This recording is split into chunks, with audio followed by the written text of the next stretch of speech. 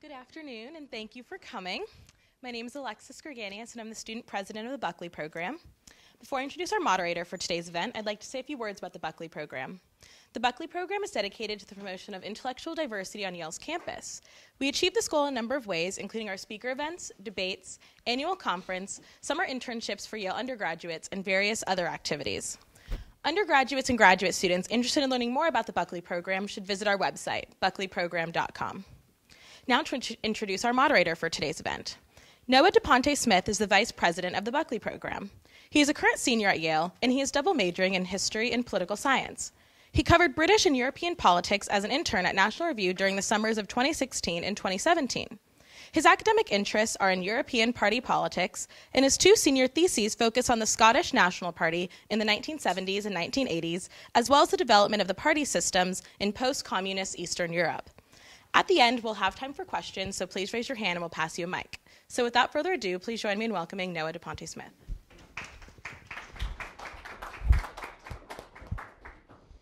Good afternoon. I will be introducing our guests, then moving into how the debate works, and then offering a few prefatory remarks. First, on my far right, is Nile Gardiner, the director of the Heritage Foundation's Margaret Thatcher Center for Freedom and the Bernard and Barbara Lomas Fellow. He's a leading authority on transatlantic relations, a former aide to Lady Thatcher. He appears frequently as a foreign policy analyst and political commentator, and most importantly, he graduated from Yale with a doctorate in history. Jamie Kirchick, to my somewhat right, I guess, is a visiting fellow with the Center for United States and Europe at the Brookings Institution, a columnist for Tablet magazine, and a writer for the Daily Beast. He formerly worked at the New Republic and Radio Free Europe. He just published a book called The End of Europe as well. He began his career on the op-ed pages of the YDN, and an essay he wrote on the strangeness of the YPU remains the authoritative work on the subject. Let's welcome them both. It's still strange. Yeah, it's still strange. The general way this will work is we're going to have sort of 5 to 7 minutes for opening remarks on both sides. We'll then have 20 minutes for debate and rebuttal, relatively free-flowing, I think. Guests tend to sort of do what they will anyway. We'll then have about 25 minutes for questions at the end. So if we select you for a question, just wait till we get the mic to you, and feel free to ask anything. Now, briefly on the debate subject. Brexit was probably the most shocking event of my political life, a relatively short one, at least until the events of November 8th, 2016. But it was an event that seemed to sort of really hint at something changing in the world. And though it may have happened a year and a half ago already, it's very much still with us today. The Conservative Party right now is still debating what to do over Brexit. Should they have a 2-year period of transition afterwards, a 3-year period? Will Boris Johnson be overseeing it? It's clear that Brexit is still a very salient issue both in British politics and internationally. It's by no means a settled one either. The topic of the debate is, should Britain abandon Brexit? But really what it looks more like is, what sort of Brexit should Britain have? On that subject, I don't know who would like to speak first. Well, I'm forwarding the motion, right? So. You're forwarding the motion, so speak first. Yeah. Yes. Well, thank you. This is a conservative audience, or it's a conservative venue, so I'm going to make the conservative case for abandoning Brexit, for opposing Brexit. I think that what Britain is doing and what it's in the process of doing is fundamentally unconservative. Referendums are not conservative. Putting plebiscites, particularly on something as complicated as a country's relationship with a multinational institution that touches upon everything from foreign policy to fisheries, to put something so complex to a vote of the public is not conservative. And I would just implore people, you've probably read it, you're Yale students, to read Edmund Burke's letter to the electors at Bristol to understand what representative government is about, that you don't put everything up to a plebiscite. You elect representatives whose job it is to study these important issues and to vote on them, and if you don't like it, then you can vote them out. So I fundamentally disagree. I believe it's not conservative to have left the EU in such radical fashion. I think what Britain is doing is a case of self-inflicted harm that will hurt the British economy. It's already poisoning British domestic politics, as we see the Tory party move to the right, and the Labour Party, which has been hijacked by radical Marxists. And I think that Brexit will weaken the West precisely at a moment when it needs to stand united against rising authoritarian powers, in particular Russia. Now, the most tangible reason for abandoning Brexit is the economic one. The EU is the biggest market in the world, and Britain is a part of it. You're going to hear today by my colleague that by leaving the EU, Britain will be able to somehow return to embrace its Gladstonian traditions as a free trading nation. And I support free trade, absolutely. That's why I support the EU, because the EU is the biggest free trading area in the world. This notion that Britain is going to be able to strike free trade agreements left and right is a pipe dream. There is no chance, first of all, of a US-UK free trade agreement. This is what the Tory party is banking on. Donald Trump, in case you haven't noticed, is a protectionist. He's not very interested in free trade agreements. The notion that he's going to sign one with the UK, I think, is just ludicrous. As for other proposed free trade pacts that the UK is thinking of pursuing with Japan and South Korea, these trade pacts will simply duplicate the terms of the currently in negotiation EU free trade agreements. The only difference is that now Britain is going to have to stand at the back of the line, as President Obama rightly said when he warned the British people not to vote in favor of Brexit.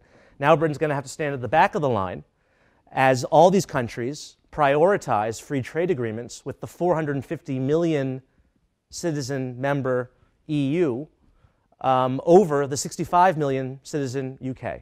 So why South Korea, Japan, the US would give precedence to a smaller country that's 1/8 the size of the EU is beyond me. Now, as for future economic relations with the EU, the British government somehow believes that it will be able to preserve frictionless trade with the European Union, so that it's going to basically be able to have the same sort of free trade, tariff-free relationship that it has currently as a member. So it wants to both leave the European Union and somehow stay within the single market, a feat that Foreign Minister Boris Johnson memorably referred to as pro-cake and pro-eating it. He's a very funny guy, not the best foreign minister, but he is a very funny guy. Now, in order to stay in the single market, the UK will have to maintain the right to freedom of movement, which was the big issue, I believe, why the Brits voted against staying in the EU, was over immigration. So how the UK is going to be able to negotiate this is beyond me. In addition, if it wants to be in the single market, not only will it have to maintain freedom of movement, it's going to have to continue to meet EU product regulations, EU rules of origin for goods and components, and all of the EU food, environment, health, and safety standards. At this point, why not simply stay within the European Union? By leaving, it will no longer have a role in setting those standards. Now, you may hear today that Britain could pursue the path that Norway and Switzerland have, which is they're not in the EU, and they still have free trading relationships with EU members. This is true, but guess what? They have to accept freedom of movement. And they also have to pay into the EU budget, which Britain would also have to do if it wants to be in the single market. Norway and Switzerland, despite having to do these things, does not get to be in the room when EU decisions are made because they're not members. I think immigration, I'm not sure if we're going to hear that much about it today, but as I said before, I think it is the main issue on why Britain did what it did. Most of the immigration into the United Kingdom is not from EU member states. About 70% is from non-EU member states, most of it from the former Commonwealth. So if the Brits were really concerned about high levels of immigration and wanted to reduce it, they could do it on their own by reducing immigration from non-EU countries. Leaving the EU is not going to fix that. Furthermore, if you look at the hospitality, the food, the manufacturing, and social care sectors, as well as the National Health Service, there are many, many EU citizens who work in these sectors, and I don't think that they will be able to sustain themselves outside of the EU, which is one of the reasons why the biggest businesses all opposed. Most of the big business corporations opposed Brexit because they understood that it didn't make sense. Who else is a big supporter of Brexit? It's not just half the Tory party or the Eurosceptic wing of the Tory party. It's also the hard left of the Labour Party, which currently runs the Labour Party. Now, why is it? It's because they view the EU rightly as a pro-market, liberal in the European sense, economic community. Jeremy Corbyn, who is the IRA-supporting, America-hating leader of the Labour Party, he voted against joining the European Common Market in 1975. And he probably voted in favor of Brexit, despite his own party's official opposition to it. It's unclear what his position on Brexit was. He was very ambiguous about that. Now, why does the hard Labour left oppose the EU? Well, membership in the EU single market regulates state subsidies for industry, and it enforces fair market competition across the 28 members. These regulations and these standards, they impede the sort of radical left-wing changes that Jeremy Corbyn would like to implement were he to become prime minister. And let's be clear, the Conservative Party is not going to rule forever. Jeremy Corbyn, to my shock and horror, is likely to become the next prime minister of the UK. That is, the bookmakers in Britain have him being elected at some point in the future. So what happens when Jeremy Corbyn and his hard left Labour Party take the reins of a Britain that's outside the EU? It's going to be a very different Britain. It's not going to be a free trading Singapore in the North Sea. It's going to be a socialism in one country. That's the future that Jeremy Corbyn wants. And I don't think that the conservative supporters of Brexit really took into account the implications of what they've done. Finally, Brexit is likely to diminish Britain in a literal sense. Scotland, you'll recall, had an independence referendum in 2014. A major reason why the Scots voted against independence and to stay within the United Kingdom was because Scotland wanted to stay within the European Union. Scotland is very pro-EU. Now that Britain is leaving the EU, the Scots are being taken out of the EU against their will, and I guarantee you that Scottish nationalist sentiment over the long term will increase, and you could see a potential independent Scotland. Northern Ireland, there's not been a border between Ulster Province and the rest of Ireland for 20 years. This was part of the Good Friday Agreement. No one knows what's going to happen to this border now once Britain leaves the EU. If they leave the customs union, which they likely will, there's going to have to be some sort of border between Northern Ireland and the rest of Ireland. And you are going to completely throw the sectarian conflict, which really hasn't been a conflict for 20 years. Leaving the EU could light the fire again by putting a border up between Northern Ireland and Ireland, something that has been crucial for the Irish peace process. And that gets to the final point here, which is what this was really about. Brexit was really a decision made by the English, not the British people. It was a form of English nationalism. And it will lead, as the chapter in my book is entitled, it will lead, I fear, from Great Britain to Little England. So on that note, I urge you to support the motion. Thank you. For a response? Thanks very much. Firstly, it's great to be back at Yale as a grad student here for several years. And I walked past Yale Law School earlier, where I worked on the front desk for a couple of years as an impoverished grad student. And I'm very grateful for the invitation today from the Buckley program, especially to Lauren and Madeline, who do a tremendous job here. And the Buckley program, I think, plays a very, very important role in standing up for the defense of freedom of speech. And at the end of the day, if you cannot have freedom of speech at America's universities, I think that you may as well not have universities at all. And so, the Buckley program really, I think, plays an outstanding, courageous role here at Yale. And very, very grateful for this opportunity to speak to you today. Brexit.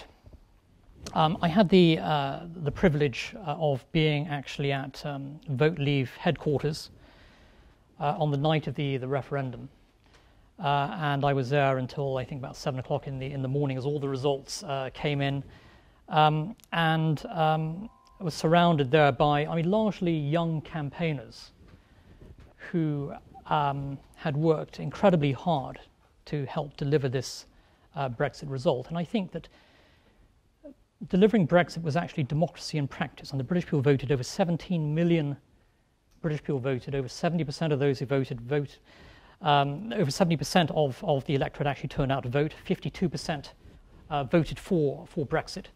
And in my view, this was a very strong mandate for Brexit. And Brexit, at the end of the day, was a tremendous blow for the principles, or a strike in favour of the principles of sovereignty and self-determination. And James mentioned, of course, the issue of immigration, an important factor in this Brexit debate, but certainly I think sovereignty, the desire for Britain to be once again a truly sovereign free nation, was at the very heart of the Brexit campaign, which was overwhelmingly led, of course, by conservative rebels within the Conservative Party, but also supported by about a third of Labour voters as well. Overwhelmingly working class Labour voters supported Brexit. But in my view, in voting for Brexit, the British people threw a lifeboat off the EU Titanic, really.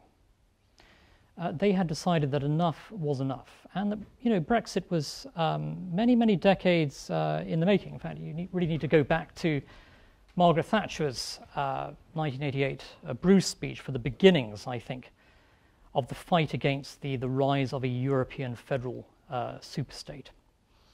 And my former boss, Margaret Thatcher, were she alive today, would be cheering Brexit. In fact, she first advocated Brexit as a possibility in her 2002 book, actually, Statecraft. And I do recommend that book to everyone here as an early, I think, call for Britain to consider leaving the European Union. She was the first British politician to advocate that.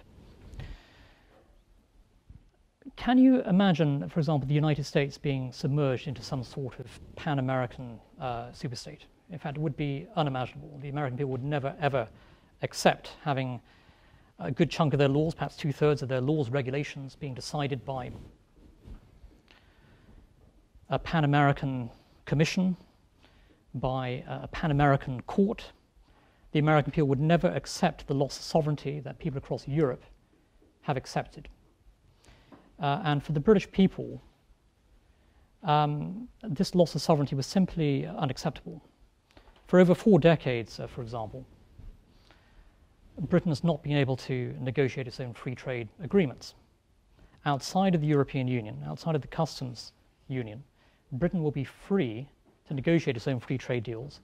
And yes, the United Kingdom will be in a position to negotiate free trade agreements with countries across the world. Already there are discussions with no less than 70 countries across the world already about free trade agreements once Britain leaves the European Union. In fact, the negotiations on the US side with Great Britain are already very advanced, actually, for a US-UK free trade deal. In fact, we hosted at the Heritage Foundation Washington recently Liam Fox, the International Trade Secretary, who was doing a full week of meetings with the very top US trading officials, already discussing what a US-UK free trade deal would look like.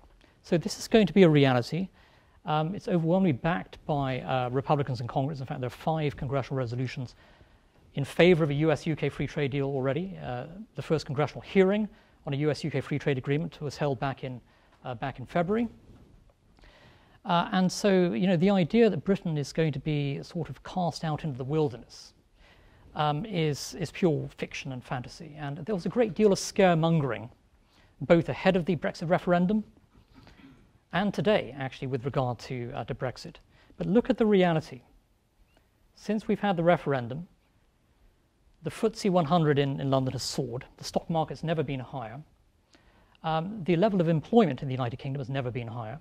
Foreign direct investment in 2016 was never higher. In fact, 75,000 new jobs were created as a result of foreign direct investment, additional foreign direct investment last year. You've not seen an exodus of foreign banks from the United Kingdom. In fact, quite the opposite. In fact, the City of London is absolutely thriving and booming right now. And Great Britain is the world's 5th largest economy, permanent member of the United Nations Security Council, one of the strongest military powers in the world, by far the strongest military power in Europe. It has tremendous global projection. It is a country with, of course, a very, very distinguished history. And for the British people to be shackled to a declining European Union is really not their cup of tea. It may be, perfectly acceptable if you're living in, Belgium, for example, or Holland or Spain or Germany or France. But for the British people, they do have a very, very different outlook upon Europe. And up until Britain was became a member of the European Economic Community and then the European Union, Britain had always maintained its distance from continental Europe while intervening in order to maintain the balance of power. But Britain was never an integral part of continental Europe, nor will it ever be. And so with Brexit, Britain is able to firstly reassert its sovereignty, self-determination. Secondly, negotiate its own free trade agreements across the world. Thirdly, and Jamie alluded to this earlier, of course, the immigration issue was very, very important in this debate. And Britain will be able to control its own borders, provided it leaves the single market, which it definitely will do, according to the promises made by the British government. And so for the first time in over 4 decades, Britain's going to have complete control of its borders. That's a very, very conservative principle, to be able to control your own borders, decide who comes into the country. And while it is true that there has been mass immigration, of course, into the United Kingdom from countries outside of the EU in the past 2 decades, very heavily so, of course, under the Labour governments, there's also been mass immigration coming from European Union countries. And a city the size of Oxford, about 180,000 people, is added to the United Kingdom in terms of population size from EU migrants every single year. That's a huge figure. Brexit is not anti-immigration. It's about controlling immigration, deciding who comes into the country. Brexit will actually make it easier for highly qualified doctors, surgeons, for example, to come into the UK, work from countries like Canada, India, for example, New Zealand, from the United States. And it's going to mean, I think, greater control, really, over who comes in the country. And that I think, is absolutely natural. I don't think that the American people would ever be willing to, give up control of their own borders, and nor should the British people. There's also been a suggestion that Britain will be isolationist with Brexit, and that I think is really a sort of false flag here. Britain is going to be a very, very engaged leading power on the world stage. Britain is deeply committed to the NATO alliance. The Brexit administration you have at the moment, headed by Theresa May, Boris Johnson, David Davis, Liam Fox, Michael Gove, for example. This is the most anti-Putin administration in Europe today, and which is why the Russians have been very, very divided on the Brexit issue.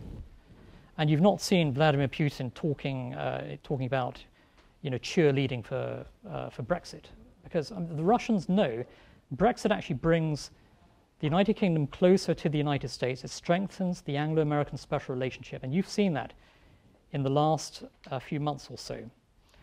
You've seen an extremely close relationship between Downing Street and the White House.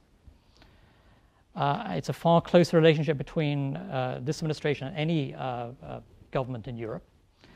And Britain is going to ensure that the Anglo-American special relationship remains at the very, very heart of the leadership and the defense of the free world, and so will the NATO alliance. And as for the European Union, I think there are huge, overwhelming problems with the EU, including a fundamental lack of democracy, a huge centralization of power, unelected bureaucrats dictating terms. You had Jean-Claude Juncker, the head of the European Commission, just a couple of weeks ago, delivering his State of the Union address, where he talked about the creation, in effect, of a federal European superstate. And he also said that the British people would regret their decision. Now, that strikes me as extraordinary arrogance from an unelected bureaucrat lecturing the British people. And you can see why the British people wanted to leave the European Union, with this kind of hectoring and lecturing coming from, in my view, some of the most, I have to say, odious bureaucrats on the face of the earth. The British people will not be told what to do by some bureaucrats sitting in Brussels. And I expect increasingly people in other European countries are going to come to the same conclusion as well, that their self-determination, their right to decide their own future will be paramount. And you're already seeing that, of course, with the, for example, the battle now between the Polish government and Brussels. You're seeing across Europe, I think, the winds of change, blowing through the continent, and Europe is changing. And Brexit certainly, I think, will lead potentially to tremendous changes in Europe for the better. I'd like to conclude by drawing your attention to a key figure in the British government. Of course, there's a lot of debate over who's going to take over from, Theresa May as the Prime Minister. Boris Johnson gave a barnstorming speech today where he talked about the British lion roaring on the world stage. I highly recommend that speech. Fantastic speech. But I'd like to highlight now Priti Patel, the International Development Secretary. She was one of the leaders of the Brexit campaign. She came to, her parents came to Britain as refugees from Uganda, actually, fleeing the Idi Amin regime.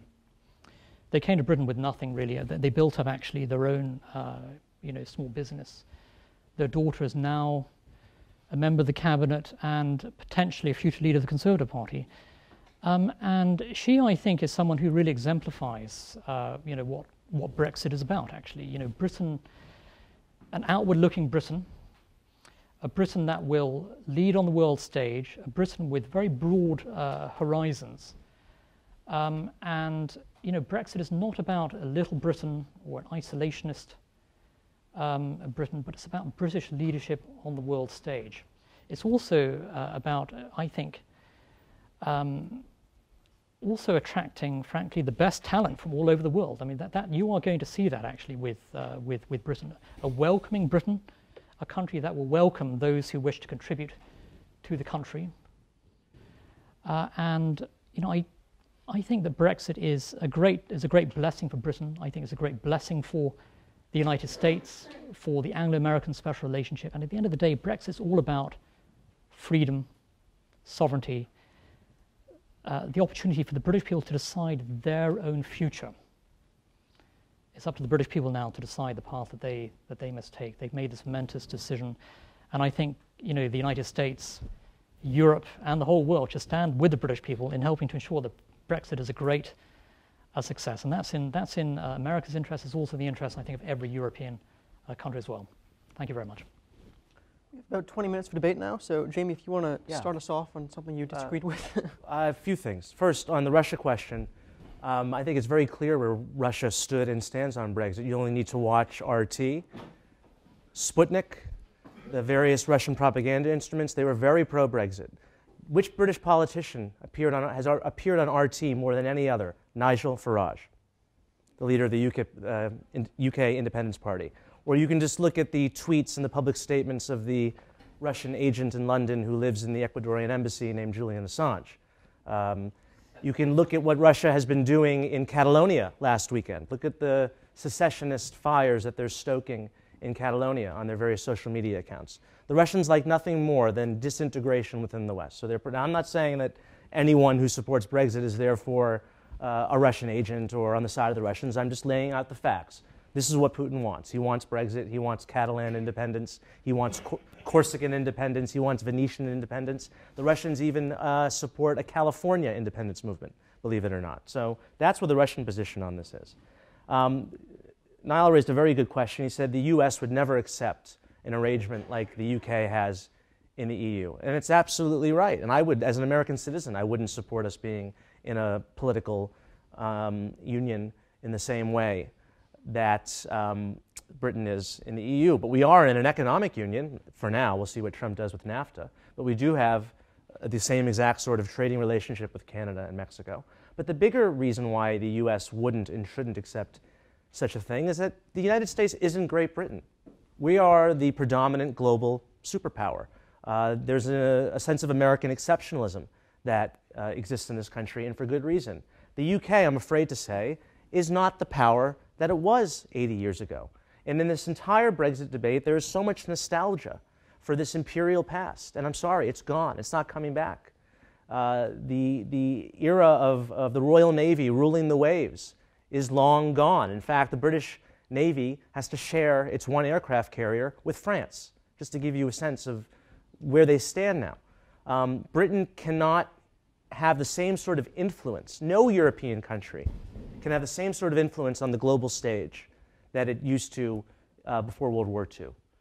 There's a famous saying by one of the founders of the EU that there's two types of European countries, those that realize they're small and those that haven't realized it yet. That is the reality of Europe today. And if European countries want to be able to act on the world stage, they have no choice but to do so as part of a greater confederation known as the EU. This issue of sovereignty is very important. We're making a fetish out of sovereignty. Sovereignty is important, yes, but at what point? Nile cited a figure that 2/3 of laws in Britain are created out of Brussels. This is not true. According to the House of Commons, it's 14%.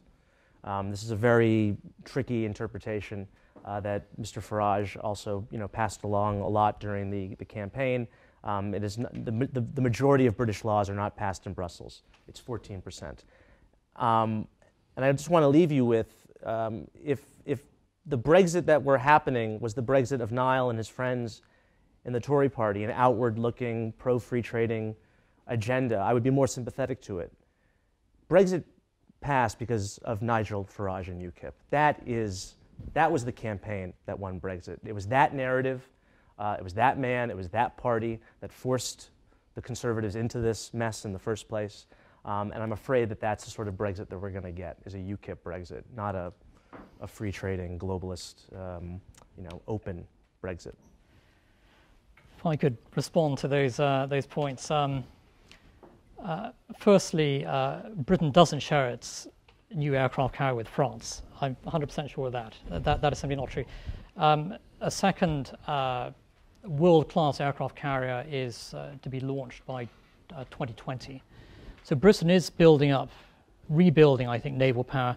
You're right that, too much has been eroded in terms of, I think, military power, not in Britain, but all over Europe. But Britain, I think, is addressing that. And I think you're going to see a far more powerful Britain militarily, actually, in the Brexit era. And that's certainly the vision of the British government today.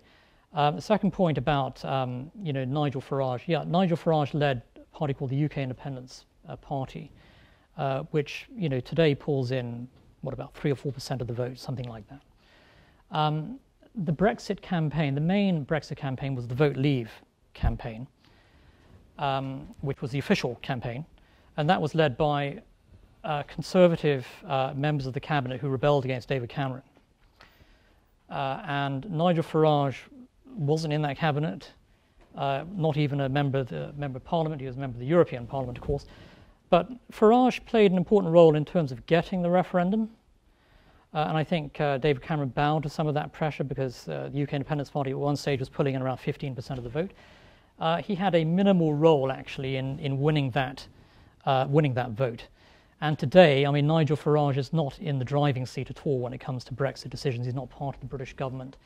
He is a very peripheral figure when it comes to the Brexit debate. So he's not making any decisions at all.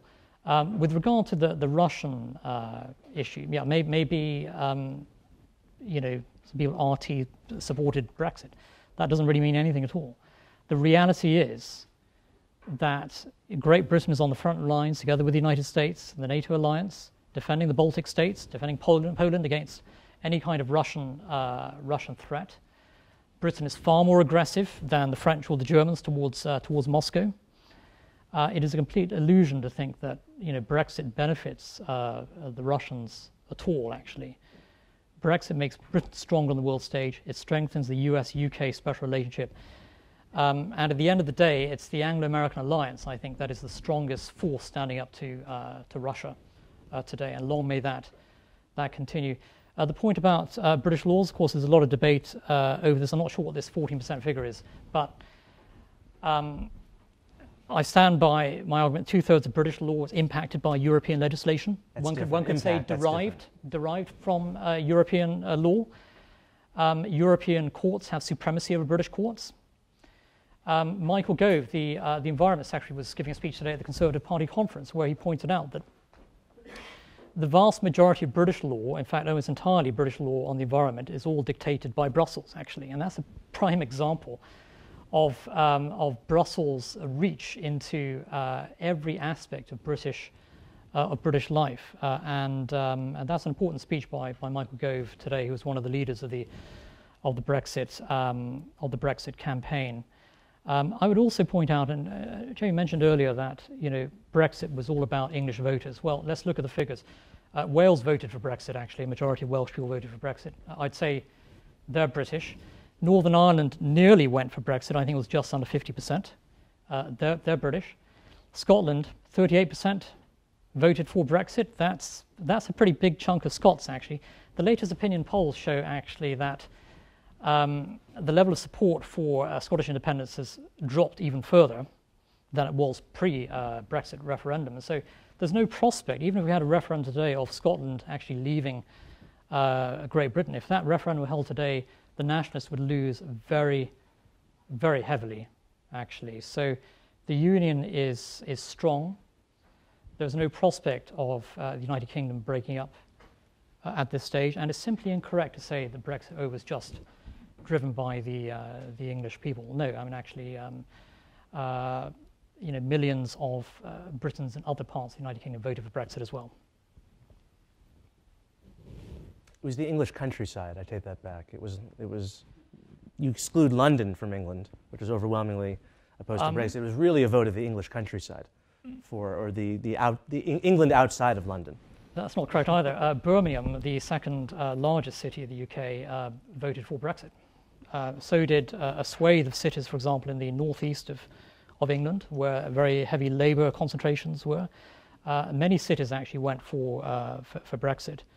And even in London, a very sizable minority voted for Brexit. But when you have Britain's second biggest city, interestingly, actually, a city with a very, very large concentration of immigrants, at least a third of the population of Birmingham, that city voted for Brexit. So that's an indication of the sheer sweep of Brexit across both the countryside and many of Britain's biggest cities.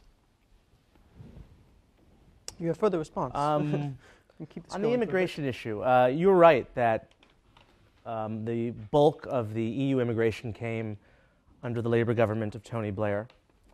And the mistake that was made was a mistake on the part of the Blair government. It was not a problem inherent in the EU, which is that once the new European countries in Eastern Europe joined the EU, the pre-existing members of the EU, they were allowed to have a phase-in on the free movement of Poles and Romanians and Hungarians. They could put a 10-year sunlight clause where we're not going to allow free movement for these people until after 10 years or whatnot.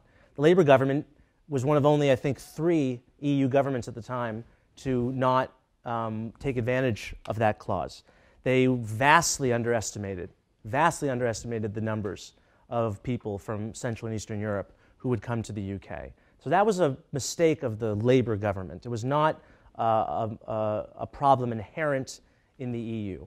And I don't think that Britain needs to leave the EU to resolve what is a perceived problem with too many immigrants coming into its country. EU rules currently state that in order to gain the right to reside in another EU country, that the EU migrants must demonstrate that they're working, seeking work, or self-sufficient. So if a Pole wants to go live in the UK, he can't just show up and, sit down and expect to live there for years. He has to either be working, seeking work, or be self-sufficient. The UK, however, doesn't have a worker registration system to track this information. So it doesn't even have the ability to know which EU immigrants coming in are working or not working. And this hampers its own ability to, quote, take back control, which was the slogan of the Brexit campaign. So again, this is something that could be changed by a British government if it chose to do so, without having to leave the EU. And we're already seeing the EU is making progress on this issue of migration, which is a very fraught issue. Emmanuel Macron, the president of France, is trying to amend the so-called posted worker directive, which would make companies that import workers from other European countries to compel them to pay them at the same rate as local employees. So to prevent low-wage labor coming in and undercutting the domestic labor market. So there's movement in this direction. I just think that what Britain is doing, it's a very rash decision.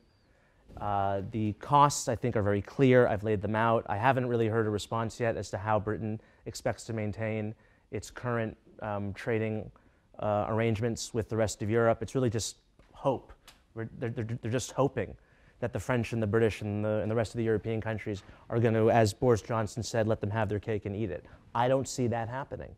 And if you talk to the people who are negotiating this right now in Brussels, if you talk to Chancellor Merkel, if you talk to Emmanuel Macron, if you talk to the European decision makers, and they're a lot more powerful in terms of 27 member states negotiating against one, Britain is not going to get a good deal out of this. So I just think it should be abandoned at this point. I could pose a question to the both of you. It seems to me that Brexit has somewhat poisoned the well of British politics, that we're now in this sort of fantasy land where Jeremy Corbyn wins 41% of the vote and Jacob Rees-Mogg is a serious contender for the leadership of the Tory party. What do you think is the political effect of Brexit on the political system? And can some sort of normalcy be reclaimed while still trying to grapple with the prospect of actually doing Brexit in the next 2 to 3 years? Yeah, if I could respond to that. Firstly, I should say that, Brexit is reality. It's happening. It's not going to be reversed. This is irreversible. No serious politician in Britain is advocating that Brexit be stopped, actually, or that there be a second referendum. Because there aren't many serious politicians in Britain. But the idea that Brexit is going to be stopped, or the will of the British people is going to be blocked, is pure fiction. That's not the reality at all. As for sort of poisoning British politics, I mean, I think that Jeremy Corbyn's around quite a while before the Brexit vote, and I would agree that Jeremy Corbyn is a poisonous politician. An admirer of Venezuela and Cuba, and someone who makes Lenin look like a moderate. I think that Jeremy Corbyn's a very long way off from becoming prime minister, actually, and the polling does not indicate actually that Jeremy Corbyn is going to become the prime minister. And I do believe, actually, that,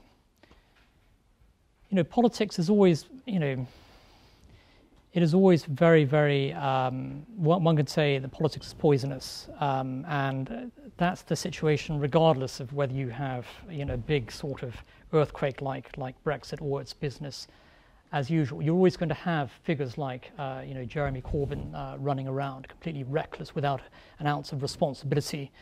And a real extremist who happens to head Britain's second biggest party. But to blame that on Brexit, I think, is very unfair. As for the Conservative Party, and I think you have, and this is a big difference between the Conservatives and the Labour Party. The Conservatives have a whole string of potential leaders. So you've got Boris Johnson, you've got David Davis, you have Liam Fox, Michael Gove, for example, Priti Patel. Any of these figures could potentially take over, and then on the sort of on the other side you have figures like Amber Rudd, Home Secretary, Philip Hammond, the Chancellor. On the Labour side, I mean, you can barely identify anybody who's really fit to lead the country, and that includes Jeremy Corbyn. Of course, has been, a huge disaster, I think, for well, he would be a huge disaster if he became Prime Minister. So, but I don't think he will be. Where have I heard it before that this person could never be elected leader of this country? It sounds familiar. As to the likelihood of a second referendum, I think it's entirely possible and fair that there be a second referendum after the final deal is negotiated between the EU and the UK. I think the British people should have a say in that agreement. When they voted for Brexit, they had no idea what kind of Brexit they were being given. There's so many potential permutations of what leaving the EU means. And all it said was, do you think the UK should leave the EU? Yes or no? And a wafer-thin majority of people voted yes. I don't think something of this magnitude. First of all, this was an advisory referendum, I forgot to add. This was an advisory referendum. The Parliament was under no obligation to respect the results of this referendum. And it chose to do so, which I think was a mistake. But that said, I think it is entirely fair, and perhaps, I think it's unlikely, but it's possible, that the British people be given a chance to see the actual terms of this momentous change to the past 40 years of what they've had in terms of their relationship with Europe, that they should be given a chance to look at it, study it, and decide whether or not it's really worth it. As to your question about the normality, I think Brexit sort of ripped the lid off of British politics. And it's made sort of everything possible, including a Britain led by a radical Marxist. We have now basically two revolutionary parties in the UK. We have a revolutionary Conservative Party that wants to tear up 40 years of tradition and history with its European allies and neighbors. And we have a Labour Party led by revolutionary Trotskyites. This is a very strange thing in a country like Britain, which usually prides itself on being immune to the sort of romantic politics that we see on the continent. So it's a very strange sight to see this in Britain.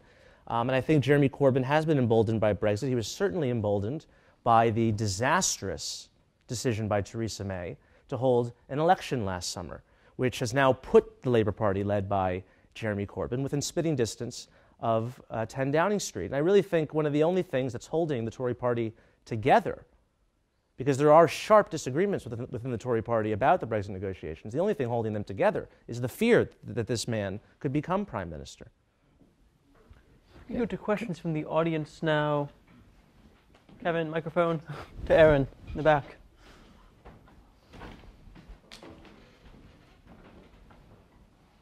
Thank you so much for speaking with us, both of you. My question is for Dr. Gardiner. You've claimed that this was about sovereignty and about a reassertion of British sovereignty.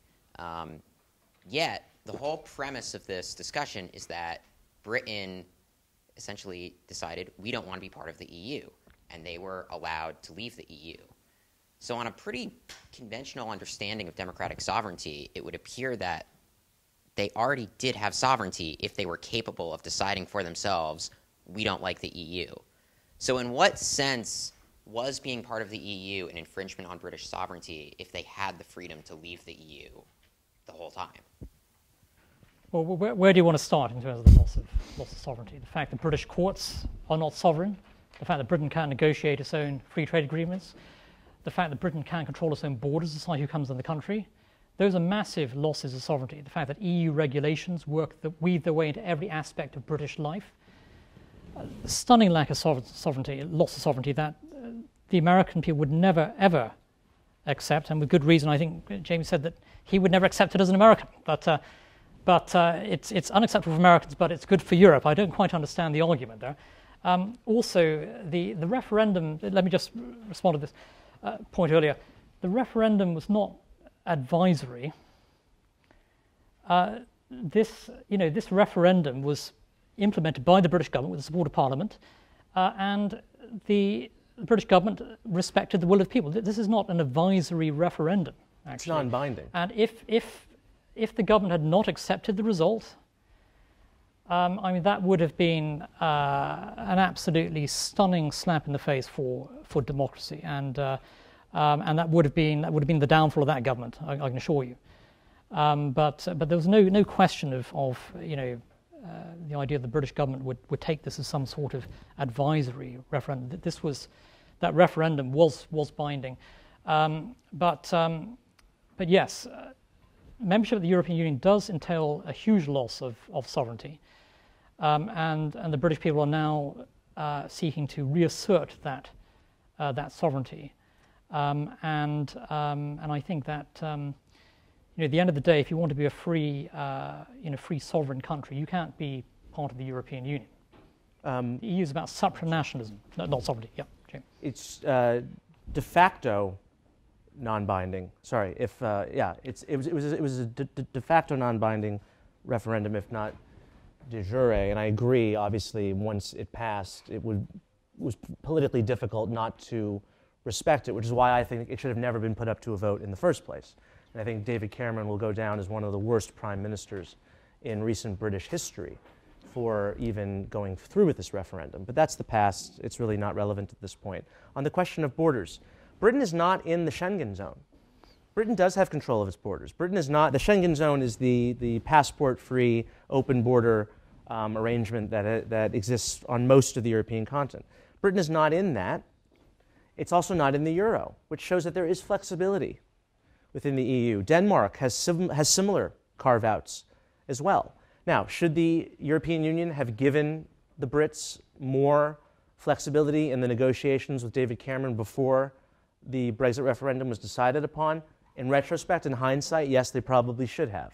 Perhaps the British people wouldn't have voted in favor of Brexit had the EU had given up more.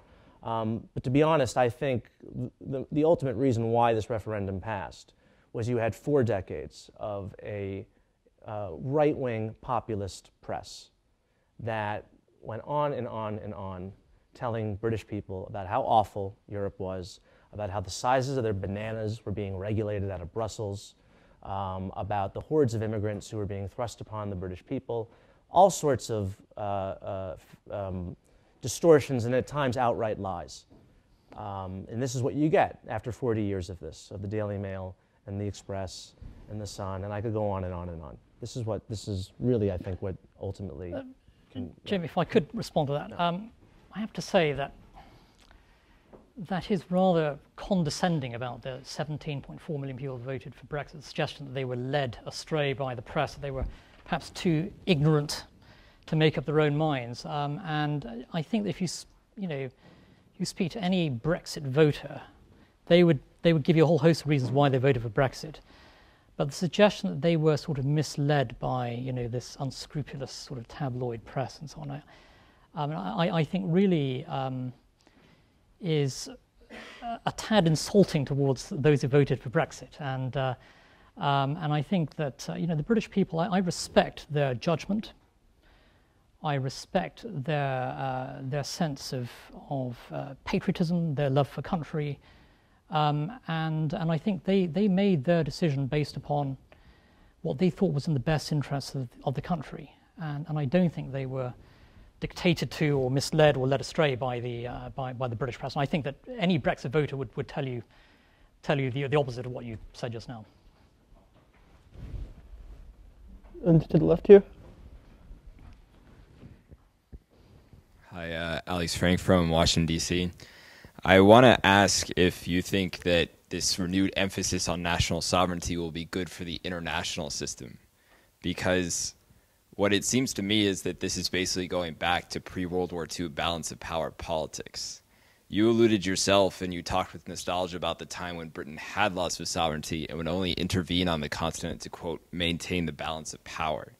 And we already have hints about what this means. Poland, which again you mentioned is a positive, is going for authoritarian nationalism, undermining their constitution, ignoring like the basic tenets of modern liberal democracy. Russia's attitude was clear before Brexit. They were very much in favor of the vote, and now they're kind of treating you guys with this narcissistic condescension as if they're therapists or something. Like Putin said, oh, it will traumatize you for decades to come. So this is clearly consistent with like a balance of power type attitude where he's trying to divide and rule Europe. You mentioned the environment, and that's an area where you could see a lot more competition in these rules and then a race to the bottom. And I'll tell you one of the big differences, well, actually this is consistent with pre-World War II balance of power politics, is that the U.S.'s presence on the continent is much less than in the past for a number of reasons. Just militarily, we've gone down from like 250,000 to now we have just 2 combat units, 2 combat regiments in Europe. So I don't think this is something we want, and I'll remind you that those times when Britain did intervene on the continent to maintain the balance of power, it was not always very pretty. Okay. Well, thank you very much for your question, and you raised a lot of important points. I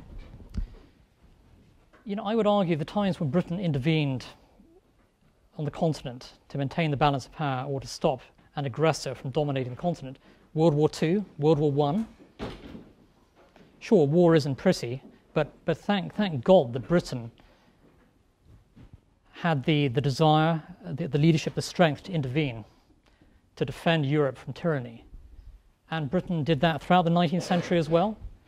The defeat of Napoleon Bonaparte, I think, is a good example of that. And, so I think that, when you talk about great power politics and the willingness of great powers to intervene, at the end of the day, if you want to prevent the rise of fascism or communism, you need countries like the United States and the United Kingdom intervening. You make a very good point about the US sort of military footprint in Europe. It's been declining for some time. It was accelerated under President Obama. I do think that that process is being reversed to some extent now.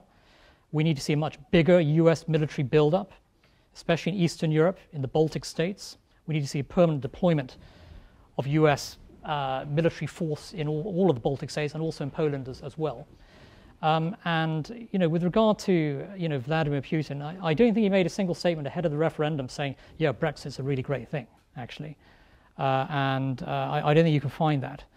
But the reality is that British troops are on the front line now in the Baltic states, defending those countries. Those are also EU members that they're defending, and they will continue to defend them long after Britain leaves the European Union. And so the British commitment to defending Europe will always be there, but we absolutely do need to see, I think, a significant strengthening of British military power and the military might of all of the members of the NATO alliance.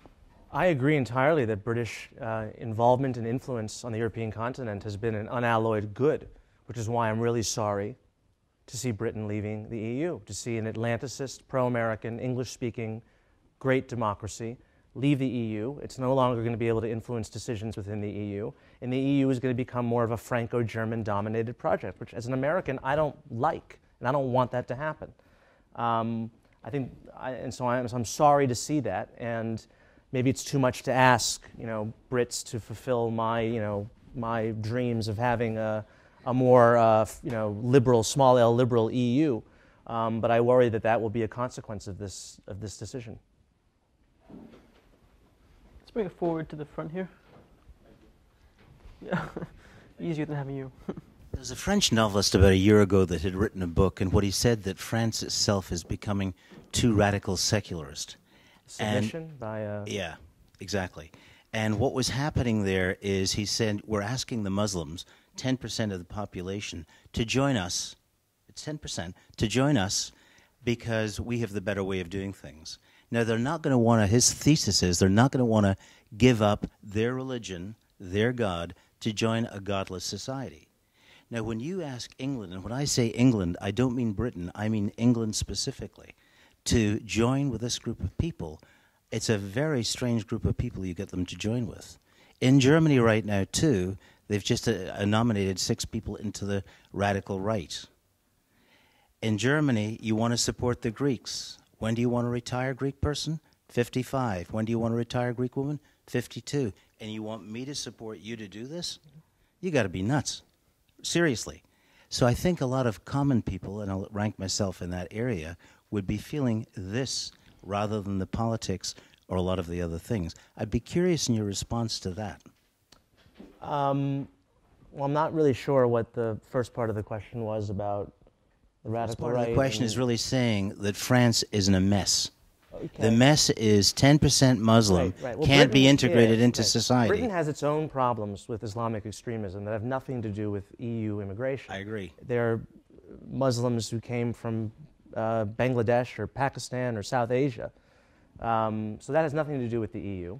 That's a British problem that Britain has to deal with. And this didn't come up in the debate, but Interpol and all the crime-fighting tools that exist within the EU, Britain is not going to be able to take advantage of those, which is why most of the current and the former heads of MI5 and MI6 all opposed Brexit. They did not think it was in the national security interests of Britain to leave the EU. And I take the word of the heads of MI5 and MI6 on that question.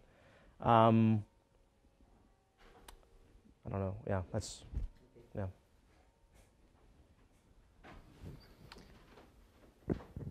Over there? Yeah, let's go to the. Yeah. So it's been Yeah. So it's been about it's been about a year and a half since the Brexit vote, and the British Tory government has openly said in many speeches, Brexit means Brexit. We're going to go through with this. There's no backing out. They've said this in many interviews. It seems like this is their MO. If any talk about backing out now could threaten the legitimacy of the Conservative government and possibly usher in, more mandate for a Labour government of Jeremy Corbyn, which we've, argued could be very negative towards, Britain's future. Is it too late to have a Brexit? Is that really an option to back out and not and have a Conservative government still be in power, or is the Conservative government's hands tied, either go in this or lose legitimacy and eventually the next parliamentary election? I mean, I learned after 2016 just to stop making predictions about things because it's just not worth it. But so things could happen. The British economy could go south. The deal that is struck between the EU and the UK could be, demonstrably worse than the current arrangement that the UK has with the EU. And once it comes to that, anything's possible. So I said I think the chances of Brexit being reversed are slim. But it's not beyond the realm of possibility. Yeah, I just add here that official Labour Party policy, of course, is to leave the EU. So the Labour Party is not suggesting that the referendum result be reversed. And there may be some individuals within the Labour Party who would like to see that, but the Labour leadership is not saying that. And a very big chunk of Labour supporters are very pro-Brexit. You also have a number of Labour MPs as well who are very, very vocal on the Brexit issue in support of it. And there is no, firstly, there's no prospect of the British government backtracking on this. And the Conservatives are not going to, no Conservative leader is going to suddenly do a U-turn on the Brexit issue. If they suggested that, they would be removed inside the Conservative Party. And the overwhelming position of Conservative Party voters is in favour of Brexit. Can I ask you a question? Sure, yeah. What if the deal that Michel Barnier strikes with David Davis is worse than what you currently have as a member of the EU? Is it really worth going off that cliff just for spite? I don't understand. Why can't you go back to the people and say, look, we did our best. We're getting a crap deal from the EU. It's going to be worse on every aspect. This was a mistake. We own up to it. Let's not do this anymore. Yeah. Now, the position, I think, was made very clear today by David Davis, the Brexit Secretary. He said, if we don't get a good deal from the EU, and at the end of the day, a good deal is in the interests not only of Britain, but the whole of Europe as well. Britain doesn't get the deal it wants, it will simply walk away. That is the official position of the government. And they're quite capable of doing that. And if for example, German car manufacturers want to lose a huge market in the United Kingdom, that would be to their detriment, actually. And Britain runs trade deficits actually with most major European Union countries, and so it's in their interest actually to strike a good deal. I mean, why would they not do that, other than to try and perhaps frighten and warn other members of the EU not to go down the same path as Britain? But that would be, I think, the height of folly on the part of the EU if they wanted to really, further wreck their own economic ambitions. The negotiating position of the British government right now, it sounds like a man with a gun to his head saying, do what I want or I pull the trigger. That's basically what this sounds like. It's just not facing reality. The EU has a much stronger negotiating position than the UK. And if the UK wants to leave with no deal, then that's really bad. That's really bad. No deal is well, I'm not even sure what the implication. I mean, you're going to have to start. Does the UK even have a customs service capable of manning all the ports and all the entries that are now going to have customs officers checking every bag and every car coming off the channel? Yeah, I mean, I think a country that's actually won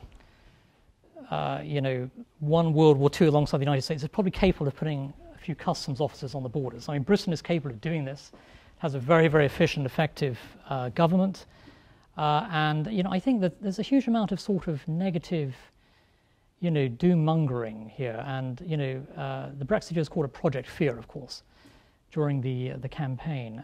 This idea, that everything would collapse, the markets would collapse. There was one pundit, I think, who said in the Financial Times that, yes, the monarchy would have to take control of Britain because there would be so much anarchy under Brexit. There's all this frightening talk, but I think, this is a time to be positive. And we are dealing with, this is the world's 5th largest economy here. It's the second biggest after Germany. It overtakes Germany, according to some projections, by 2030 in terms of the size of the economy. Germany's economic competitiveness is declining. Britain's is increasing. I think the Germans have a lot to be worried about. And their recent election, actually, reflected that. And I think it's significant that in Brexit Britain, you do not have a single member of parliament from an sort of extremist political party, whereas in almost every other European country you do. That's because of the system you have. It's not because of... and I would just... And that's important, isn't it? I mean, that really tells you a lot about the stability, I think, of the British... It's not because the British people are just so much, more moderate than their German or French counterparts. It's because you have a first-past-the-post system, which makes it extremely difficult for fringe parties to get in parliament. Such as, Jamie. Yeah. Such as now the Labour Party's been taken over by the fringe. And I would also say, so the Labour Party's basically become an extremist party.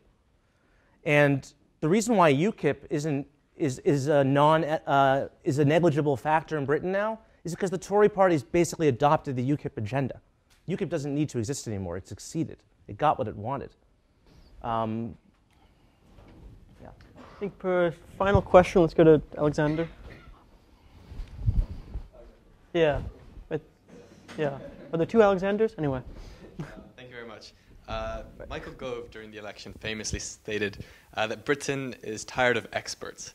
So do you think that it is a positive thing that people now scorn expertise in favor of emotions, or is that perhaps a negative outcome of the Brexit vote? Yeah, an interesting point made by Michael Gove, who I actually know very well, and who is probably the most sort of intellectual sort of figure actually in the British government. And I think that what he was referring to was a sort of the chattering classes during the referendum debates. You had the overwhelming sort of I would say political elites against Brexit. You had all of the global financial institutions, for example, World Bank, IMF against it. You had practically every world leader against Brexit. Barack Obama famously went over to London and said, if you British people are stupid enough to leave the European Union, you'll be at the back of the queue for a free trade deal. Well, guess what? Britain's now at the front of the queue for a free trade deal with the United States. And so I think that's his reference, really. Gove was talking about, the sort of the kind of the liberal elites in the United Kingdom, the sort of people constantly interviewed on the BBC, for example, who said that Brexit was the end of the world, and Britain would fall off the edge of the earth or something. And so that was really what he was saying. But actually, if you look at the some of the key figures who led that the Vote Leave campaign, Michael Gove, Boris Johnson, for example, I'm very, very bright, very intellectual figures. And I think that the Brexiteers are far more in tune, though, with what ordinary voters thought. And very few pundits thought that the Brexit side could win this referendum. And also, almost every poll suggested that they were heading for defeat as well. But against all odds, and with the help of President Obama, the Brexiteers prevailed, actually. And I mentioned the Obama instance where you had a foreign leader intervening in a British domestic debate. I spoke to a number of taxi drivers in London who said that Obama's intervention actually helped sort of solidify in their minds why Britain should leave the European Union, because they don't want to be told what to do by a foreign leader. So that was a huge backfire by President Obama, but the Brexiteers really should give their thanks to Mr. Obama for his intervention. You basically heard the case for Brexit, which is cutting off your nose to spite your face. One of my favorite lines from the whole Brexit thing was Nigel Farage was asked why he had taken up smoking again after giving up cigarettes, and he said, "I think the doctors have got it wrong on smoking." It's just a great line. We may have time for one more question if anyone else has one to go. Let's go to the back left in the suit jacket there. Yeah. That's you. Yeah. So, setting aside Schengen, which you rightly pointed out, Switzerland is not a party to. Switzerland is a party to. Britain is I beg your not pardon. a I beg your member of pardon. Putting that aside for Switzerland, how do we reconcile the fact that, despite the fact that Switzerland isn't a party to multilateral trade agreements, trades bilaterally with everybody, exports over 60% of its GDP, has a much more prosperous economy than much of the rest of Europe. How do we reconcile that with all the dire predictions that the British economy will crater if it doesn't have access to all the wonders of the euro and the European Switzerland Union? has to accept free movement and pay into the EU budget, and I'm not sure that the British government wants to accept those terms. So it might not get the same terms as Switzerland and Norway. So the Swiss example, I don't think is a good one. I don't think this British government is going to be able to achieve the Norway or Swiss model of its relationship with the EU. Well, they're not actually. I mean, I think they've made it clear that they're not interested actually in either the Swiss or Norwegian models. Of course, very, very different countries, much smaller countries. Right. I think Britain's in a much more powerful position, but Britain is, according to the government, Britain is going to leave the single market and the customs union, and so you can't have a Swiss or a Norway-style model, as Jamie pointed out. But Switzerland, outside of the European Union, while subject to some of its regulations, does very well, and it is the most prosperous single country in the whole of Europe, actually, per capita. And it's done very well outside of the EU, but as Jamie mentioned, it has had a certain level of access in return for certain regulations that are imposed. So. Okay, I think this has been a most edifying debate. If we could give our guests a hand, please.